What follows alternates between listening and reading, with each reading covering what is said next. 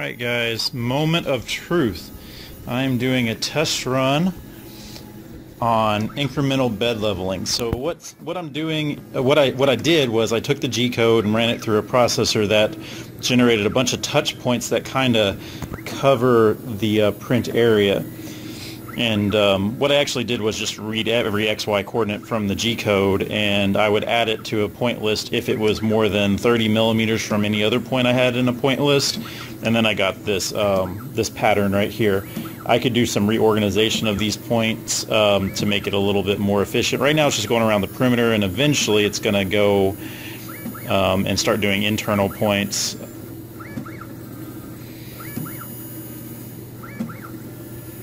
And the beauty of incremental bed leveling is that you only have to probe points over the part where you're going to print. And every time you add a point, it updates your leveling solution. So you could level one area, print one place, go level another place later, and print on that spot. You don't have to, do that one operation at the beginning of the print. So this would be really good for like sequential printing and stuff like that. Okay, so I'm super nervous. I hope I get this layer. This will be the first successful run of this if it happens. And the code's kind of gross right now, and I'm still working out some bugs, so if I get anything, we'll call it a win. Looks like we are getting the first layer coming online. Not too shabby. Looks like we have a little variation in height, but I think we're going to get a first layer. I think some of this might just be the filament kind of working itself out.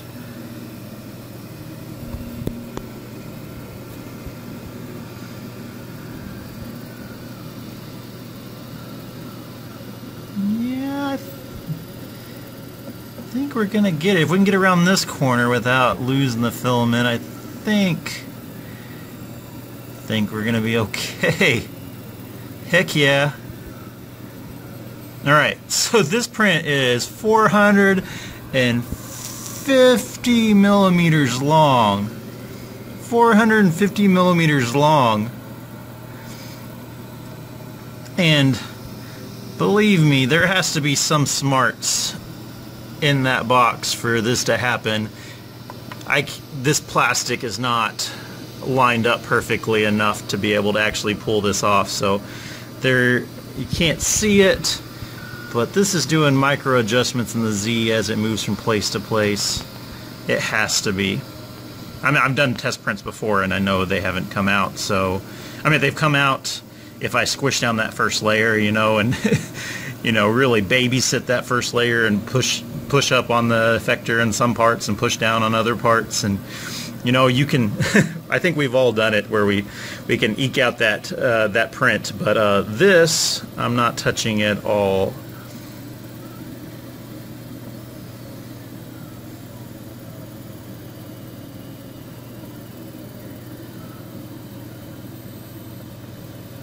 Alright, and this is going to print the word testing across here, and I have a time-lapse video going, so I will play it a little bit later on. Alright, we're getting to the internal letters now.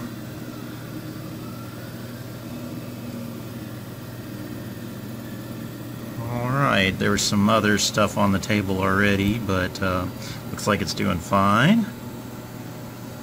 Oh yeah. Alright. So, incremental bed leveling. You can probe where you want, print where you want, probe later, update your solution, clear out your solution if you want to. I think this is the way to go in the future. Especially if you don't have a grid build platform like this. There's no reason to probe every point you could possibly go to, or just a small rectangular region. So, anyways, check out the time lapse.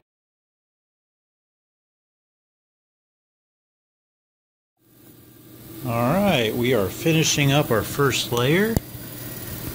and it is good. Most of it's flawless. There's one little blip here. That could just be I didn't quite have the right probing density. I could just up it a little bit, and it's also on painter's tape, and sometimes it's a little finicky on sticking.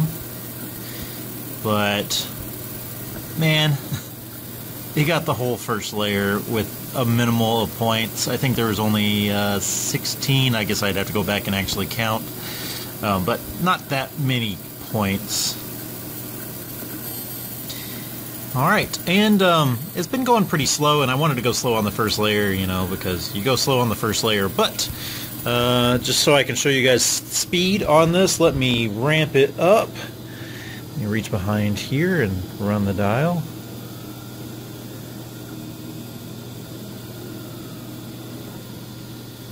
I think I went the wrong way.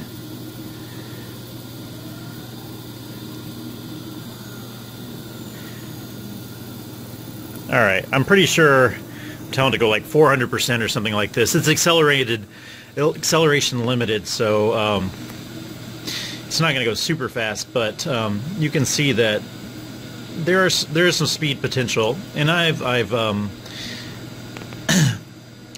upped the acceleration too, but I need a slightly more rigid bot to be able to up it too much more. So if you want to print fast, you can. You're not going to get the best quality if you go fast. You'll have to go slow on those outside perimeters. On the inside of a print, you can go as fast as you want, I would say, on this printer. So anyways, there you go.